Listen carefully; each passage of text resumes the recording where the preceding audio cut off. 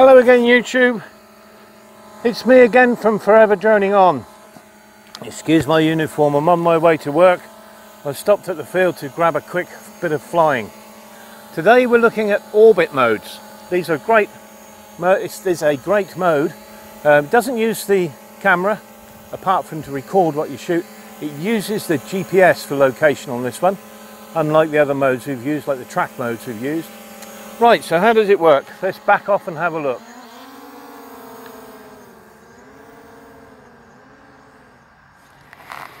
Okay, now to use orbit mode, click on the top left hand corner of your screen on FVP and click orbit. And you'll see straight away that the map and the camera view have changed place. You can swap them back if you need to. So zoom in on the subject you want to shoot. Now I'm going to shoot the cricket pitch that I'm stood on, so I will be in the frame quite a bit with this. So you just click on that and you get a new icon, which is the orbit icon. Now if we zoom out a wee bit, you can see the copter there. Now what I've found with this, when you click on the blue icon, it brings up your parameters and you can still see through that. It's slightly translucent. So you set your radius. I put the copter where I want it to be first, and then I adjust the radius so that the yellow line cuts through the red copter, like that. Why is it? There we go. Speed, altitude, I've got that set to 101 foot. I'll leave that there, I think that's fine. Speed, that's done in degrees per second, but it also tells you how long it's going to take to do a full orbit. I've set that to 1:30, which is quite long, but of course it's easier to speed things up from the when in post in your video editor.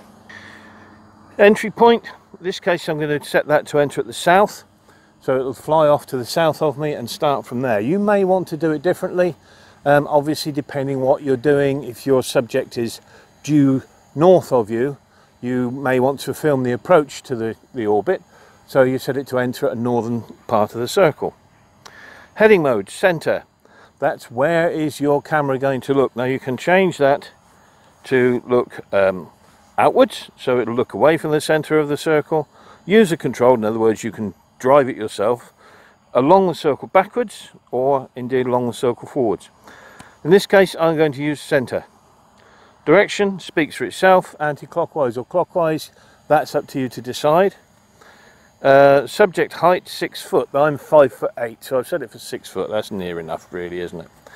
Okay, so we're ready to go. It's recording and we press start. The first thing to do, the copter will climb up to 101 foot and then it will fly off to the start point, and as it's doing now, and when it gets to the start point, which is just there, it'll turn and look at the cricket pitch, which we can see in the camera view by bringing the camera view up to full screen, popping the map back in the corner, simply by clicking on the map. Now there we go. Now it'll trundle around like that, and it'll do that all day long, until the battery goes flat, of course. And it's quite happy doing that, and it's recording everything it can see as long as you press the record button.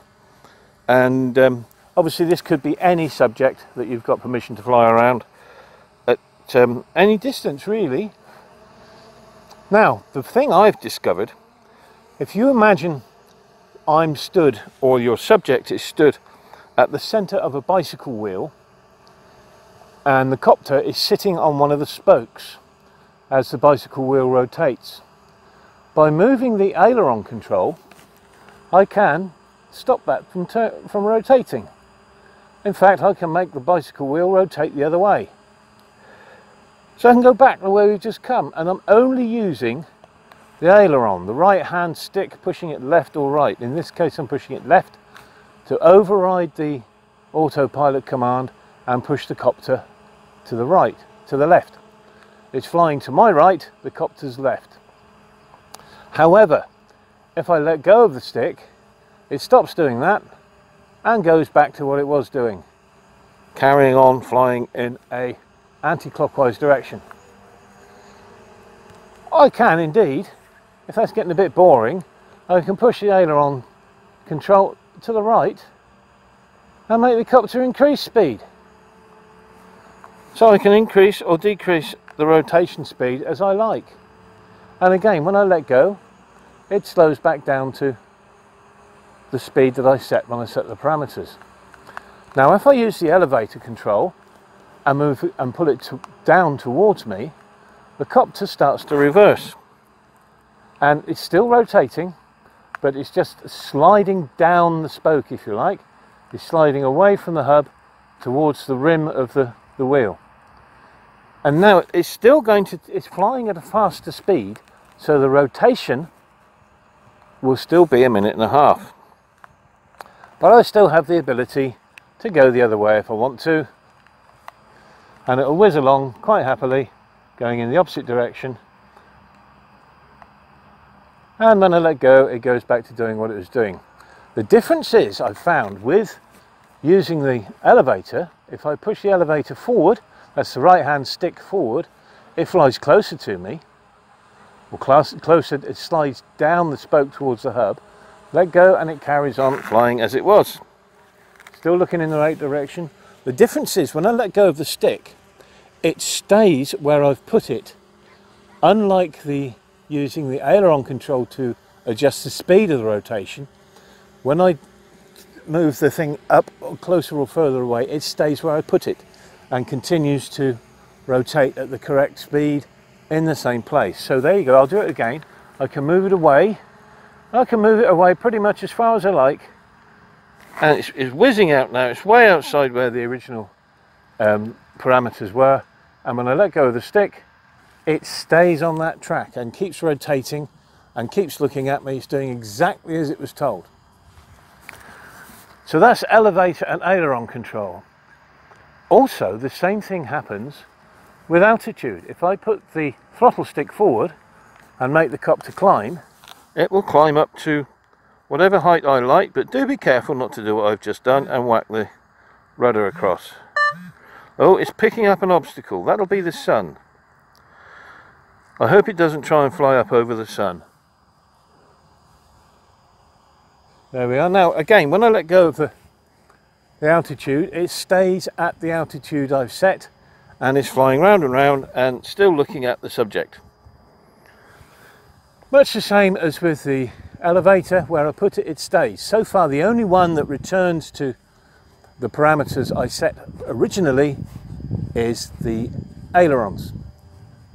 So I can't adjust the speed of the rotation whilst the copter's in the air. Now what I hear you ask, go on ask, does the rudder do? Well, I'm glad you asked. The rudder just changes where the camera is pointing. And I've also found that when you do that, that's another one, this stays where you put it.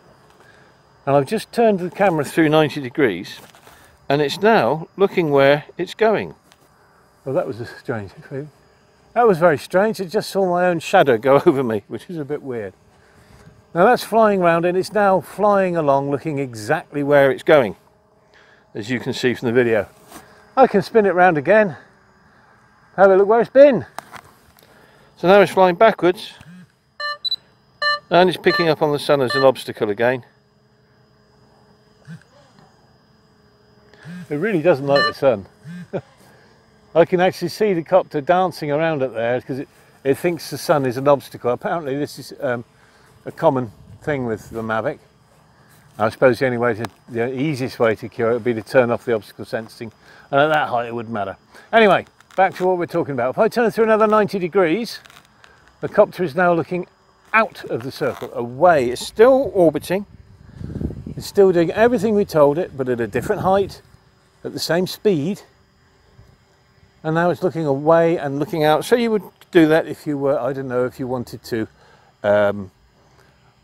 have a look around the area where you were flying and generally look around at, or perhaps you were in a lovely bay and you wanted to film the seaside that was curved around you. You could do it like that, that would work.